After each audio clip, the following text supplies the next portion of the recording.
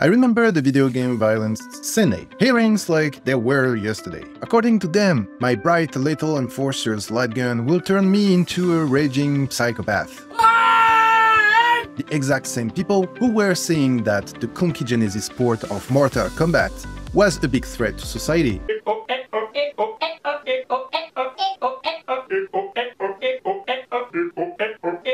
Instead of enriching a child's mind, these games teach a child to enjoy inflicting torture. Blood splatters from the contestants' heads. When a player wins, the so-called death sequence begins. The game narrator instructs the player to finish, and I quote, finish his opponent. Finish him. The player may then choose a method of murder, ranging from ripping a heart out to pulling off the head of the opponent with spinal cord attached. Finish him. Fatality. Then Night Trap came into play. Party! Music!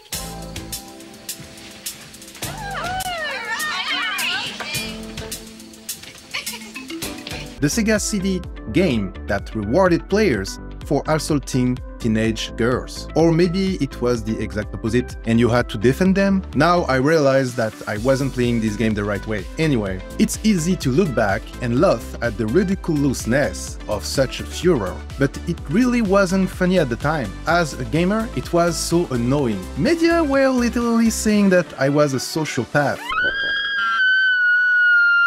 Then I had to defend my hobby to my parents, who was just listening to other people who never played the game, that I was heading towards my bedroom to play some murder simulators. Hopefully gaming is treated with less hostility and more reverence today. Before going too far, please do all that stuff, it will make my day. For anyone who missed out on that particular period of hysteria, indie outfits screaming villains have just the flashback you need. 25 years since it was pulled from Toys R Us. The lobbyist worrying and youth corrupting Night Trap came back to life in 2017, ready to ruin a whole new generation of children's minds. So Night Trap sees you join Badass's Cat, aka Special Control Attack Team, who are currently investigating the Martins, a well-off couple whose daughter, Sarah, hosted a party from which its guests never returned, having hacked into the Martin household surveillance system. You must spy on Sarah's latest slumber night party via a selection of CCTV cameras, utilizing a series of traps hidden around the home to capture anyone or anything that may have bad intentions of harming the 5 girls in attendance. As the 30-minute story progresses, the mystery surrounding the missing guests unfolds, with chaos ensuing as the house becomes overrun with vampiric creatures known as ogres. Oh, Sarah. Victor and I have to make a visit to the augers tonight. A delivery, actually. I'm sure you and the boys can take care of everything here. I understand. It is the player's responsibility to capture the ogres, take down the Martin family, and save the 80s haircut rockin' babes, always resisting the ever-present and overwhelming urge to drop Megan, the funny one, down the shoot-yourself. All right, you were perfect. Nobody's ever done that. I'd go anywhere with you and feel secure knowing that you were at the controls. Nah, you wouldn't.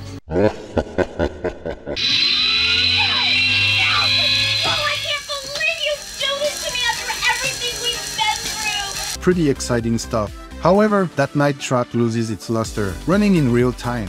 Gameplay essentially boils down to you, the player, clicking from room to room, trapping the ogres as they shuffle throughout the house in scenes replayed ad vitam aeternam. Should you miss a certain percentage of ogres, it's game over, meaning you have to be so on point with catching those bad guys. And then the gameplay becomes entirely robotic. Then you usually ended up learning by heart every steps needed to progress through the game, and eventually finishing it. Any time spent watching the awkward drama narrative scenes will cause you to miss ogres by the bucket load. Even 10 seconds spent in one room can be 5 seconds too long, even more frustrating. You can be locked out of the trap system entirely if you don't pay attention to the game's dialogue, as vital hints are dropped as to when to reset the color-coded security system. Come on, we gotta talk. Alright, I'll go downstairs and reset the access code to green. Missing the new color code will lead to trying each colors to find the good one.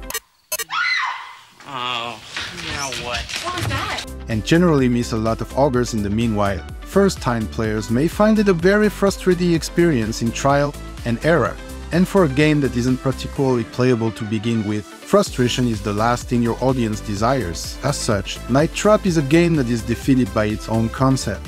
There are often numerous narrative scenes happening simultaneously, but you have no time to watch them. You're needed in other rooms, trapping the blood-sucking vampires. At least the game has an undeniable charm to it. The characters are amusing in their flatness, and some woeful effects and acting help keep things amusing. And you keep your eyes open. We're trapped. No, we're not. We still have one chance.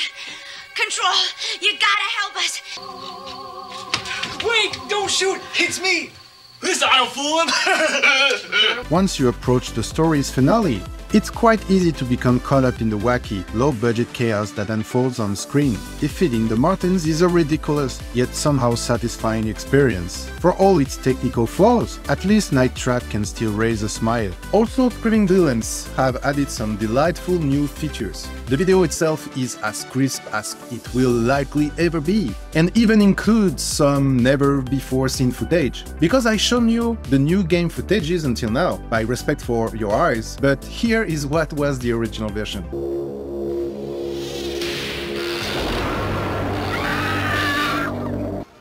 The Sega Control Attack Team.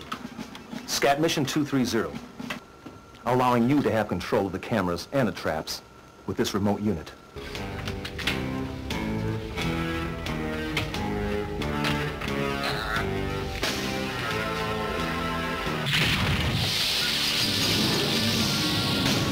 Pretty disgusting, huh? This release also features a new mode, Survivor, which has you take down an endless stream of randomized ogres until they eventually take over the house. It's a fun addition. Some neat aesthetic options include a newly designed hut, as well as recreations of the huts from previous releases of the game. The 25th Anniversary Edition also has an interesting selection of extras, unlocked after various in-game conditions are met.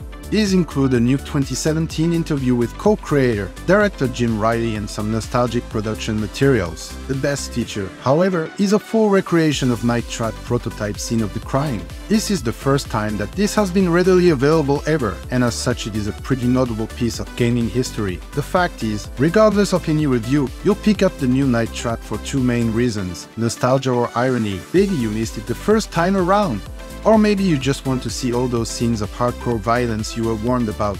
I talked already about the newly designed HUD, but one big addition to the original version, and that the hardcore gamers from the first release will immediately catch: the thumbnail menu representing the camera feeds are now video previews, giving the player a heads up of when and where danger lurks. And just this thing, this little thing, this small and insignificant addition, which is totally normal in any surveillance system. I mean, in a surveillance system, it's logical to see what's happening live, directly on the screen, right?